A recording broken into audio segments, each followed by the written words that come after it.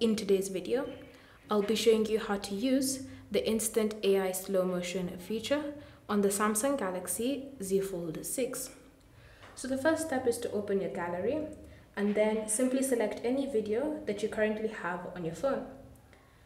So once you've selected a video, you can notice it's playing in real time, but if you want to make it slow motion, what you want to do is simply long press on the video itself. And then you'll notice as the video is playing, it will be playing in slow motion. So let's start the video again, long press. Now you can notice it's moving in slow motion. If you want to keep watching it in slow motion, continue pressing on the video itself. Then, if you want to customize how slow the slow motion is going to be, it's fairly simple. Start by opening the editing menu.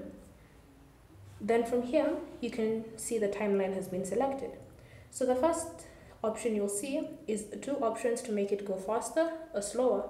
So if you want to make it go extremely slow, you have 1/4 of a speed, and then you can use this to decide why you want the slow motion to take place. So you can have it take place somewhere in the middle.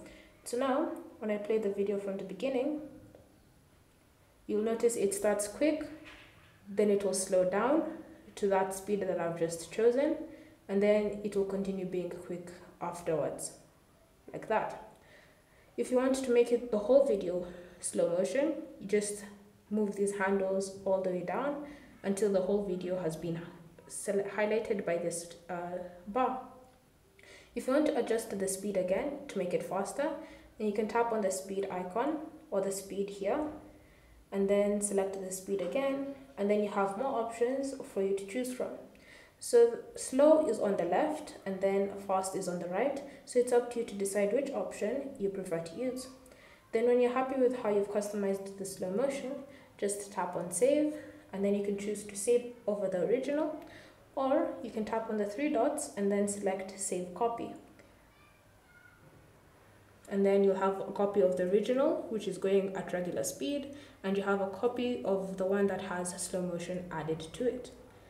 Thank you for watching.